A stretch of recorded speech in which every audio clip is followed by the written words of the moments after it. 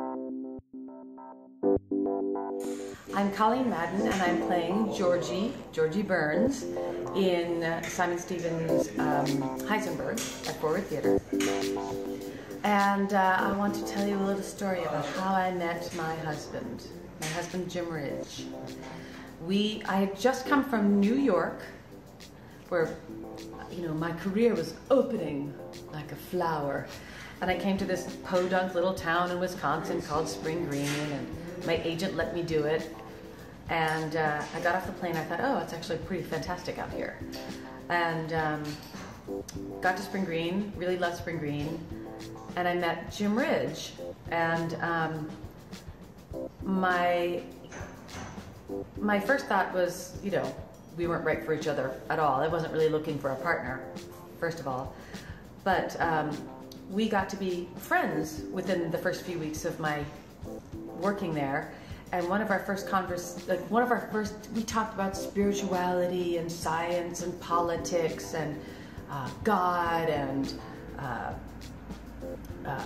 race and nature and everything, and all the things that were important to us and values.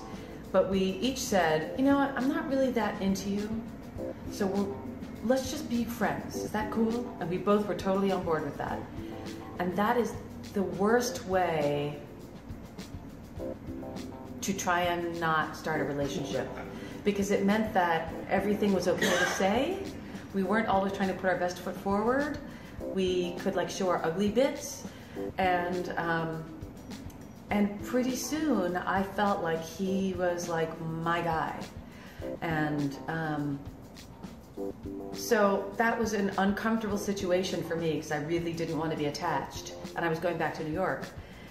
And then came the fateful day where he asked me on a date, and he was riding a motorcycle at the time, and we got on his motorcycle and had our helmets on and went through these beautiful back roads, Spring Green, Wisconsin, this beautiful summer day. And he dropped me off at my apartment, and he proceeded to go home, but because it was a beautiful day, he took off his helmet. And he said to himself, I'll just feel like I'm in love, and I'll go, you know, 30 miles an hour on the back roads, and a deer hit him.